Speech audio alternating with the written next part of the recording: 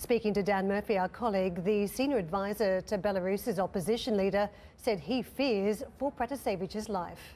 Unfortunately, no information coming from Minsk. Unfortunately, he still doesn't have a lawyer, no information about his girlfriend neither.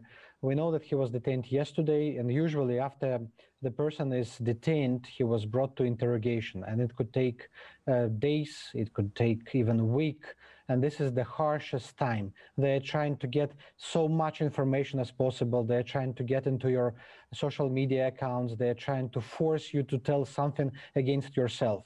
So I'm really worried about his safety, about his health, and even about his life. Details about Roman's background are still emerging.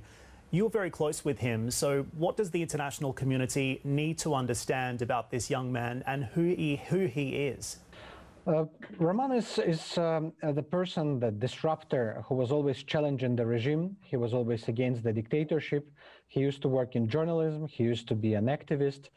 He was always fighting for justice, and he was the symbol of the young person who disagrees with the government, who wants changes. He was always very politicized, and he gives example to many other young people that you should always fight, even if the situation is pessimistic, even if nothing happens, even there is no hope, you still have to fight. So that's why you believe he was a key target for Lukashenko? Exactly, but he's not the only one. Right now, there are 3,000 criminal cases open against young people, against journalists, teachers, doctors, everyone who uprised against the authoritarian rule last fall. But Roman was one of the most vocal.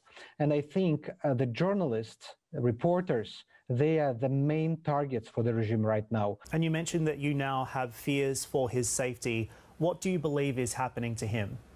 First of all, he was detained in the airport and directly taken to KGB. In Belarus, KGB is still called KGB. In Belarus, KGB, this is the place where people disappear. This is the place where people lose health, and sometimes people are dying. A few days ago, another political activist died in prison. So again, let's hope for the best.